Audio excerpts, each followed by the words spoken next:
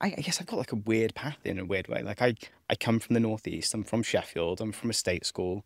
Like all of my peers today do not come from backgrounds like I came from. They did Yeah. not come from state schools. They did not come from Sheffield.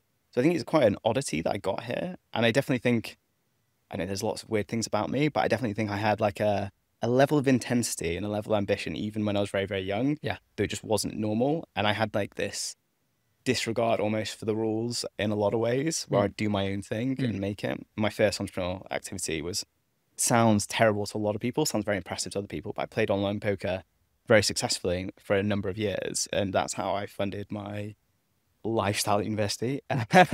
and my master's. Yeah. I wouldn't be able to do a master's in machine learning if I hadn't made, Yeah. you know, all that money playing poker. So it was a bit of a unique place, but it's always had this thread of like, I'm just going to make it or I'm just going to do it. And I Yeah. think, the best people have that in them.